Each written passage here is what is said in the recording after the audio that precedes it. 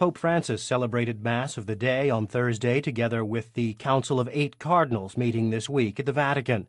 In his remarks following the readings, the Pope spoke of the need to resist transforming our memory of salvation into a mere recollection or an habitual event. Questa gioia è la nostra forza, la gioia della memoria vicina.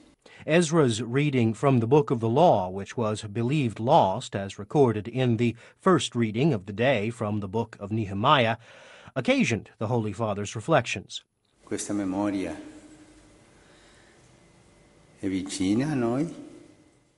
The people of God, he said, had the memory of the law, but it was a distant memory. The recovery of the law brought them joy because they had the experience of the closeness of salvation. È tanto bello essere salvato che bisogna fare festa. Let us ask the Lord, concluded Pope Francis, for the grace always to have his memory close to us, a memory that is close and not domesticated by habit, by so many things, and pushed away into mere recollection.